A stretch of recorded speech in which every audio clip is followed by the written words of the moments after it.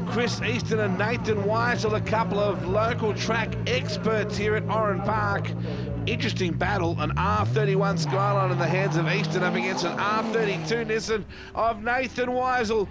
This could be anybody's battle here.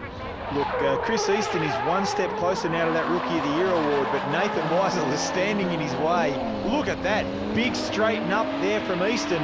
That's going to cost him. The Gators and Forensic car is doing an excellent job out in front. Oh, man, the wipers are going. That was a big sign right there. When the wipers are going, you know your hands are busy. Yeah, that's exactly right, but look at this.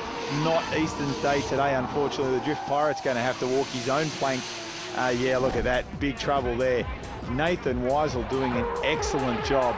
Look at that, right out close to the wall there, getting nice and close there for the apex as Chris Easton just all over the place. Quite uncharacteristic. Second battle about to come up. Both guys searching for big entry just here. What can we do? Both guys playing for a spot on the podium here.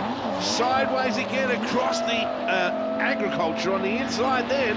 Yeah, certainly a bit agricultural, but let's have a look closely here. The onboard footage from the Gators car is showing us the angle is outstanding there because we couldn't really see the car in front. Have a look, nice and wide on the entry, and then bang, picks up the exit point once again. That's really good work there from Nathan Weissel.